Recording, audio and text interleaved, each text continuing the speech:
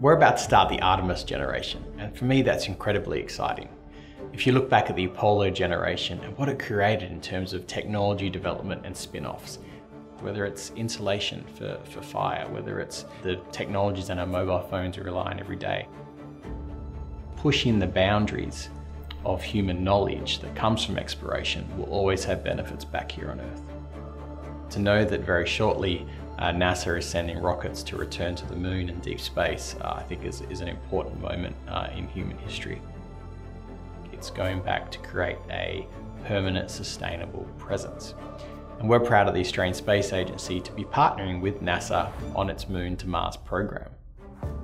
Australia has been a long-term partner in space, particularly deep space exploration, if you look what we've done with the Canberra Deep Space Communication Complex and the other dishes around the nation. And so Australia was proud to be one of the founding signatory for the Artemis Accord. They really are looking at putting a framework in place for a practical way to access the moon and live permanently on the moon.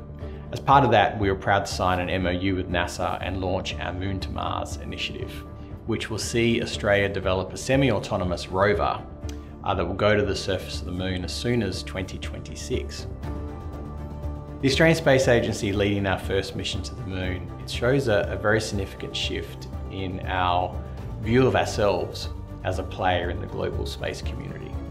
Not only are we now developing satellites that will look down at Earth and help us address some of our greatest challenges such as climate change and disaster resiliency, we can also look to the stars and know that we're working on a small vehicle as a meaningful first step in our ability to leverage science to explore our solar system.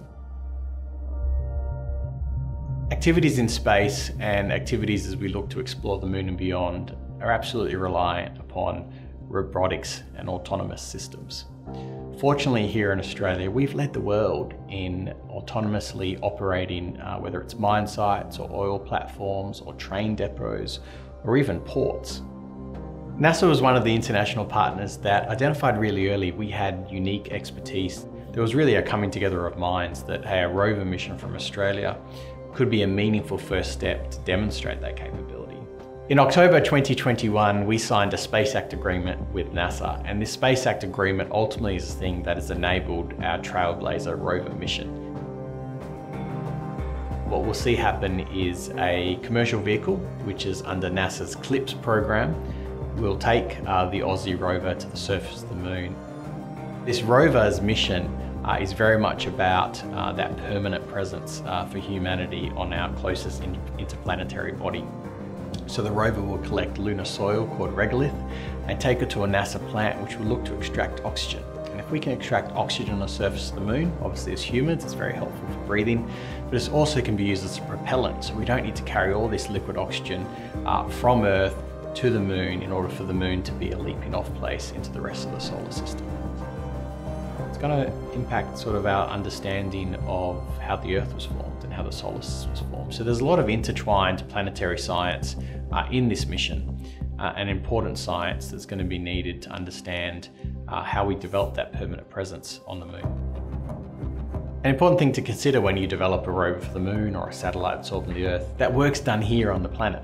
You know, this is creating high-tech jobs, it's creating value in the economy. They're all creating services and spin-off technologies that improve life here on Earth.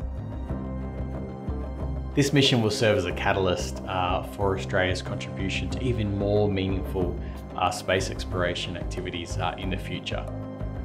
Not only have we launched our first national space program and we're developing a rover to the moon, we're working on a plan that looks at the vision for space in Australia in the 2040s. We call that the National Plan for Space.